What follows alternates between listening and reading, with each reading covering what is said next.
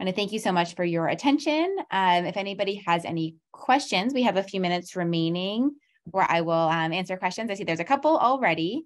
So I'll go ahead and start going through those, but feel free to keep adding them if you have any other ones. So our first question is, are you using vacuum-assisted biopsy device, and what is the gauge? So for our, at our institution, for our ultrasound-guided biopsies, we do not use vacuum-assisted biopsy device.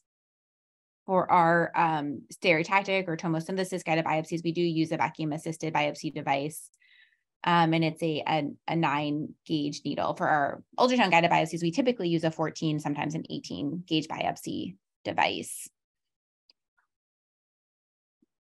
The next question is, did you try Hydromark clip after stereo biopsy, and did you notice migration?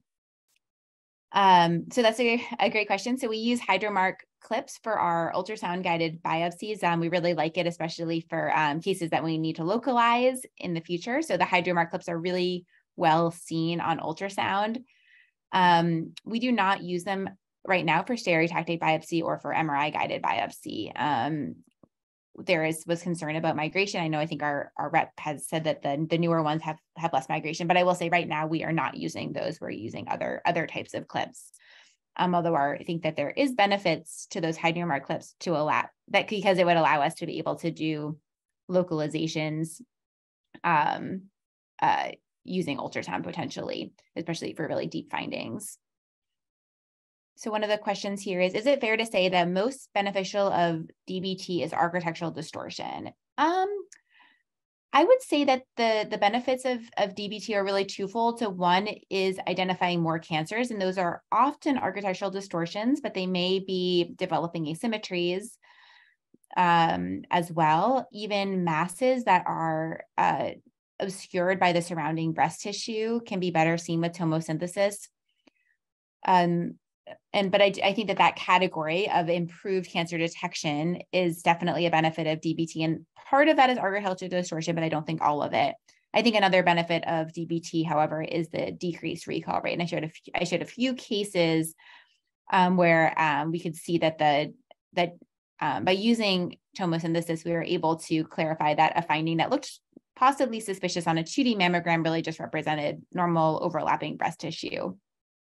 The next question is, I have struggled to stereo a deep calcification in the lower inner quadrant. Any tips? So deep findings are challenging sometimes with stereotactic biopsies. There's definitely a lot of positioning tips. I think it's sometimes you can try to have the patient put their arm through the table if you're in a prone position. Sometimes it'll allow it to get further back. I would try both the CC and lateral view sometimes to try to get further back. We're very lucky that we have multiple sites, and some of our sites have a prone table and some have an upright table. And I find that there are some cases where one or the other can help me get further back to get a lesion. But it is a challenge sometimes to get those really posterior calcifications. Sometimes it's just not possible. And we've definitely had cases where we are unable to do a biopsy and we will instead localize it and the patient will go straight to surgery. But we really try to minimize that. The next question is, what do you specifically write in the tomosynthesis report? Is it different from the mammogram report? We have a line that we include in our mammogram report stating that tomosynthesis was used as part of the exam. It's just a one line that's added to the mammogram report. The next question is, do you have the facility to place a tomo-guided clip without doing a biopsy? So I guess the question is, do we have the facility? I mean, technically we would be able to do that. We have, I think, done that on very rare occasions, but that is done very infrequently. Our surgeons have a strong preference to have the pathology before taking the patient to surgery. So we haven't found a need to place clips without doing a biopsy on very many occasions. We would usually do the biopsy and then place a clip there so that we would have an answer and know what the pathology was before a patient goes to surgery. Then the next question is there a scenario where stereotactic biopsy is superior to tomosynthesis guided biopsy? I currently only do 3D biopsy, but was wondering in which scenario to consider 2D biopsy. So I showed, I think that I've been really switching to doing more and to doing just about all of my calcification biopsies, even with tomosynthesis, because I feel like I can do the biopsy quicker. And I'm taking fewer images, but I will say that there are some calcifications that are kind of subtle, like some of those more amorphous calcifications where I feel like the 2D images help me see the finding better. And in those cases, I might do a 2D biopsy. I think it's also helpful to have both possibilities. So it's sometimes I'll go back and forth where maybe I'll do my scout image with 3D, but then my pre-image I'll want to do as a stereotactic pair in order to better see the calcifications if I feel like they're somewhat obscured after giving the numbing medicine. I haven't done a full case using just stereotactic in a while, but I will say I will definitely take stereotactic images to help me sometimes for, especially for subtle calcifications. The next question is, do you use tomosynthesis regularly for every case or in a few selected? So we use, so for screening exams, we would like to use it for all patients, but unfortunately there are a few insurance companies still in the state of Maryland that don't cover tomosynthesis. So we do about 90% of our screening mammograms with tomosynthesis, but that has increased over the past decade dramatically, but we're kind of right around, we've been 90% now for the last few years.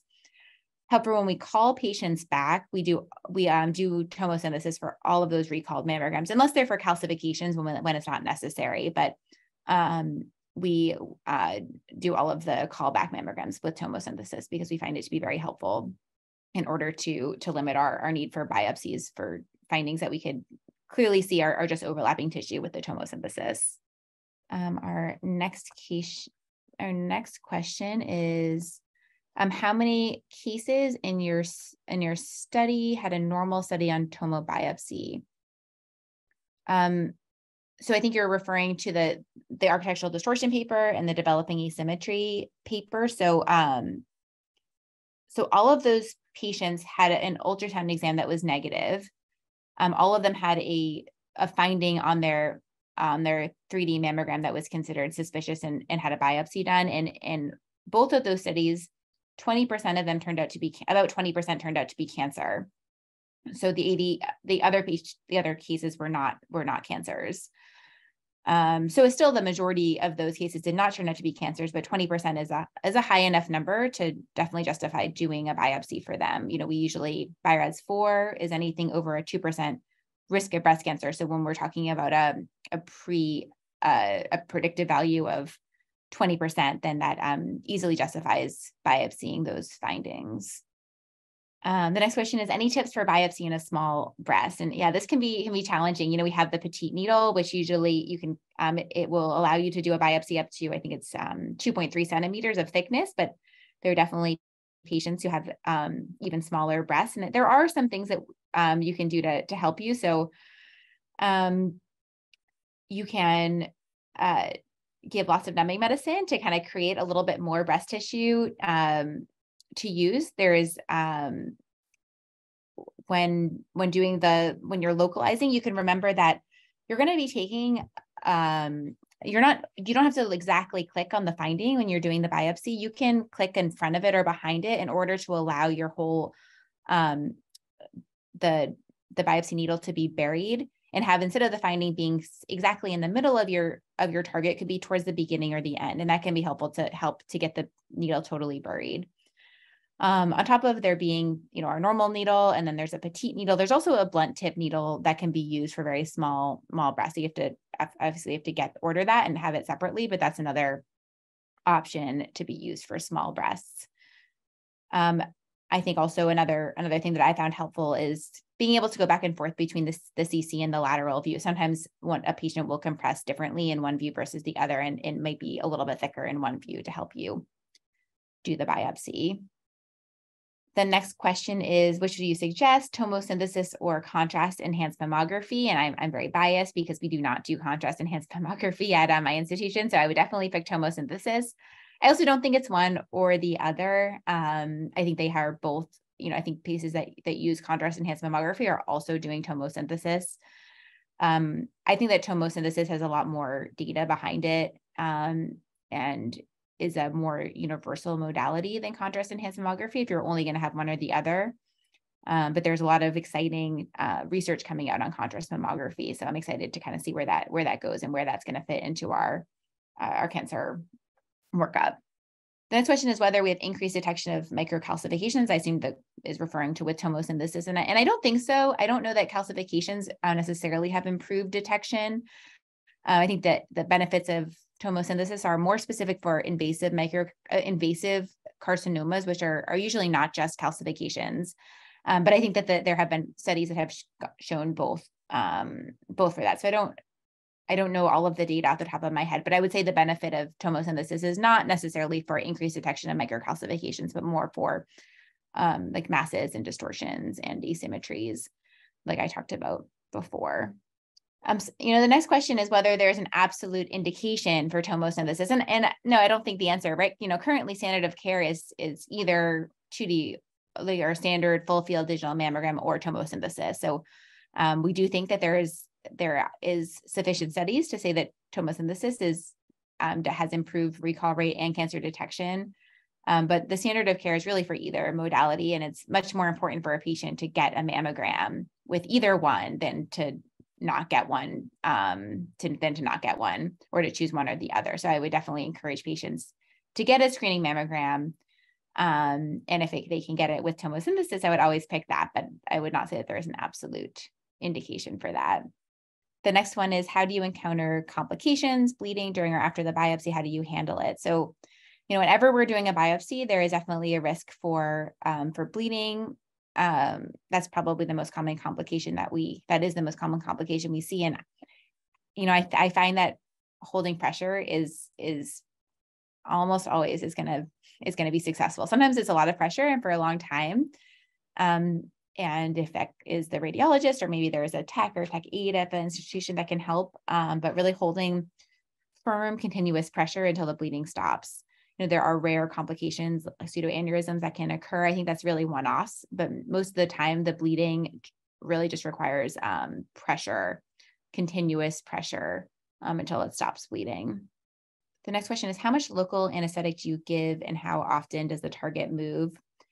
I do think this is sort of individual. I think even when I did my fellowship, which was only a few years ago, the different attendings that I worked with would be definitely inconsistent with how much anesthetic each person used. But I found that the most important thing is making sure that the skin is really well numbed. So I want to give enough lidocaine in the skin to make sure I see a skin wheel that's very clear. So it's usually about 1 to 2 cc's. Sometimes if I end up, my initial injection is a little bit deep, I'm not seeing a good wheel, I'll put a little bit more in.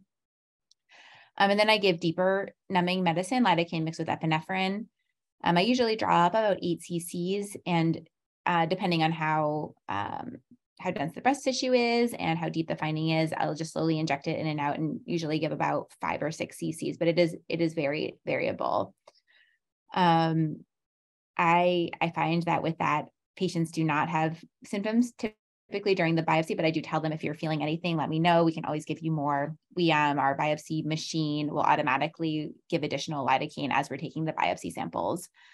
So I usually will warn the patient. They might feel like a few seconds of that stinging sensation when we're taking the biopsies, and that's probably the numbing medicine that's at an area that wasn't totally numb. Not the biopsy needle like causing pain. And I think that is very helpful for the patients to know.